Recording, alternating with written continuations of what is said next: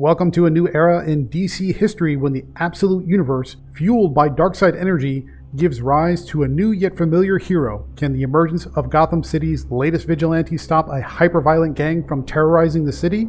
Let's find out in Absolute Batman #1 from DC Comics. See you in 3. Welcome back to Comical Opinions. This is our review of Absolute Batman #1. Let's not mince words.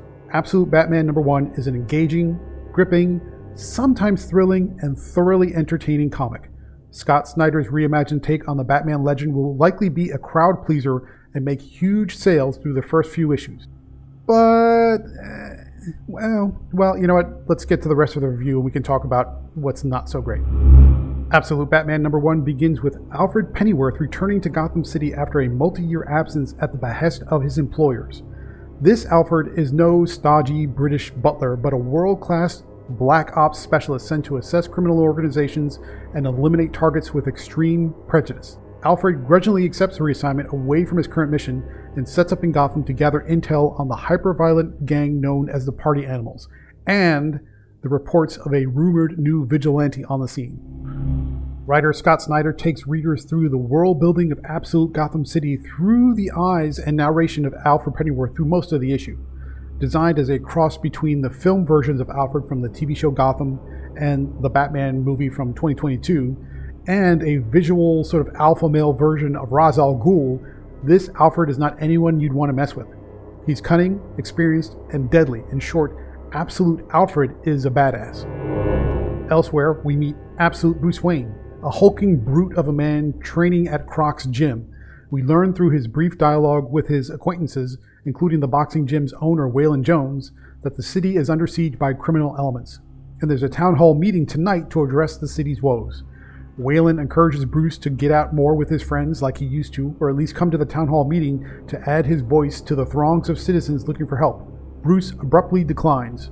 We also learn through the dialogue and a group picture on the wall that Bruce and Waylon's friends are named Ozzy, Selina, Harvey, and Edward, which should be familiar characters to anybody who knows the Batman mythology. You know, so far so good. Absolute Bruce Wayne certainly has the right presence and stoic personality that makes him read as Bruce Wayne.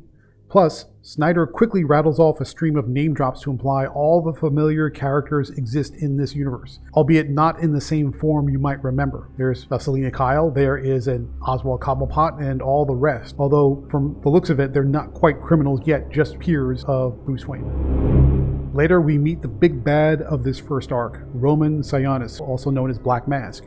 Roman meets with the heads of the local mafia families, including Falcone and Maroni, to discuss the Party Animals gang problem.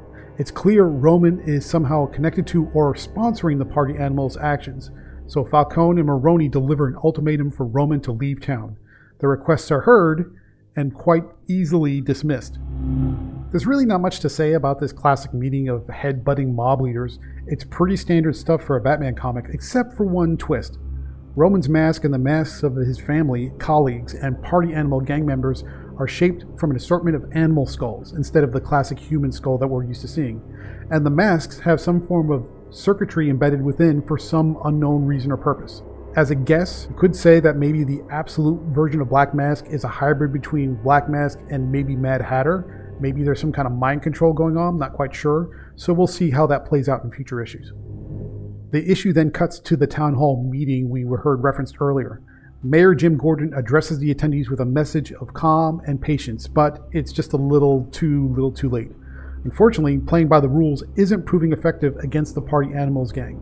Outside, Alfred watches the scene from a nearby rooftop with orders not to engage if anything happens, unless a new player, that was rumored earlier, arrives on the scene and creates a problem for the Party Animals as they engage the town hall meeting. Suddenly, a small army of armed Party Animals storms the building steps and barges into the meeting with guns ablazing. Alfred is ordered not to interfere. Suddenly, the new player who we heard rumored about arrives to put down the attack. I won't go into much detail about Absolute Batman's first appearance, except to say it's the kind of brutal, hard-hitting, cool action we haven't seen from DC in quite a lot of time. For anyone who's seen the redesign, Absolute Batman is more bat-like and animalistic with his bat whip cape thingy things, stilts, I don't know what you call it. And he uses his tools with great effectiveness. Also, the chest symbol does come off as an axe, He does use his axe in the first fight, and he uses it to chop off the hand of an armed gang member, so he's not afraid of getting gory and a little bit gruesome. As an outcome of the fight, we have to address the big question in the room. Does Absolute Batman kill?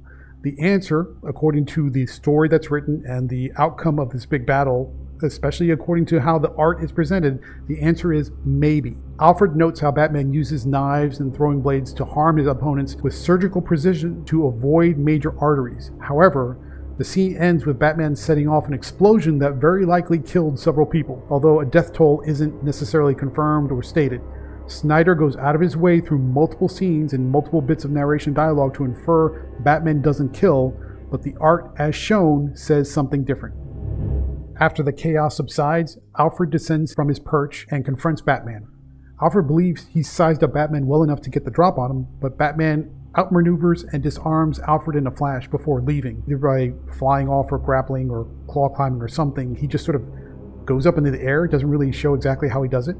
What follows is a montage of scenes narrated by Alfred where he cycles through his research to deduce Batman's real identity, where he's located, details about his personal life, and the path he followed to become Batman. Through that montage, as the scene comes to a close, we learn the status of Bruce's parents, how and where he trained, and the lengths he went to become the absolute Cape Crusader. The issue ends with a bat roost, we'll call it, it's not exactly a cave, trading one gadget for another, and a peek at the familiar character Alfred was tracking before he was reassigned to Gotham City, and it's another character who you should be familiar with. Alright, let's talk about the positives and the negatives, starting with what's great about Absolute Batman #1. From start to finish, Scott Snyder captures the vibe of a hard-hitting, dramatically intense Batman comic. Despite the reworked aesthetics, the heart and voice of the characters still feel familiar and authentic. Plus, the rework of Batman's costume looks much cooler in action, which should be a lesson to everyone to withhold judgment until you get the full context. I don't think the preview images and the concept drawings did this comic any favors. It looks much better on the page than it does in concept. Alright, let's switch over to the negatives and what's not great about Absolute Batman #1. I know I'm risking sounding like an old man yelling at clouds, but here's the deal. Absolute Batman and the world he occupies are technically different, but they're just not different enough to feel like anything more than Elseworlds light. I'll give you some examples. Giving Alfred a Black Ops background isn't new. We saw that in multiple incarnations recently, from the Gotham TV show to the Batman film from 2022. That's not new. Bruce Wayne becoming Batman because he's motivated by the death of a loved one is also, again, nothing new. Creating a fancy Bat-themed set of gadgets is also, again, nothing new. And a Gotham City infested with gangsters and colorful villains that have different themes and different kind of weird, odd quirks, again, is nothing new. A lot of it is tweaked and aesthetically adjusted, but thematically, they're all very, very similar to what you're already familiar with. Now, yes, sure. There are amalgams and there are tweaks and there are adjustments to make each one of these characters different from the incarnation that's in the mainline DC universe. But they're all mild variation. If you think about Elseworlds and what that imprint has in your mind, compared to, say, Red Sun or Gotham by Gaslight, this doesn't even come close to an Elseworld story. Further, this world is supposed to be formed from Darkseid energy, and we saw that in the conclusion of Absolute Power. But all the telltale signs of Darkseid's influence, such as reddish skies and Omega symbols everywhere, which is exactly what we saw at the end of the DC All-In Special #1, are nowhere to be found. So the cohesion between the All-In initiative and the Absolute titles is already a little bit off or just plain missing. Now, just to be clear, I'm not trying to be a Debbie Downer. I'm not trying to rain on DC's parade. This is a thoroughly enjoyable comic. But by the end of it, you'll sort of be left wondering if it's different enough to be considered an Elseworlds universe or not. And if not, why not just give the main Batman title back to Scott Snyder? I mean, Chip Zdarsky's ruined it. I mean, he's just done a terrible job. So I'd rather Scott Snyder take it than keep it with Zdarsky. Why did they go this direction? I'm not sure. And to be honest, I don't think anybody will ever know why. Let's switch gears and talk about the art for a second. I'll be honest and say I had my doubts due to the overly bulky look of Batman on the covers and the promotional materials.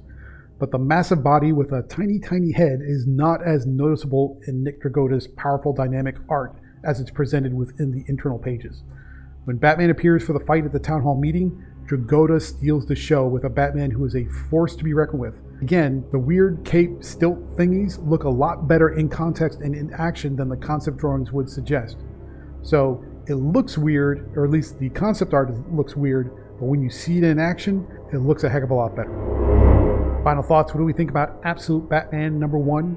It's a banger of a first issue that introduces readers to a new-ish kind of Batman, Alfred and Gotham City. Scott Snyder's knack for hard-hitting action and drama is on full display, and Nick Dragotta's art sings, especially during the big fight. That said, Absolute Batman is almost a little too similar to the regular Batman titles, so you may sort of find yourself wondering why creating an alternate version was necessary in the first place. Therefore, Absolute Batman earns a 9 out of 10. If you had high expectations for this title, there's a good chance your expectations will be met. But what do you think? Where does Absolute Batman sit on your must-have scale? Leave a thumbs up if you found this review helpful, and drop a comment below with your hopes and dreams for Absolute Superman and Absolute Wonder Woman, which will be coming up in a few weeks. Also, remember to click on the link in the description to read the written review, check out the variant covers and preview pages, and buy this comic to help support the channel. Your support is greatly appreciated. So thank you very much for joining, and stay tuned through the outro for more reviews just like this one.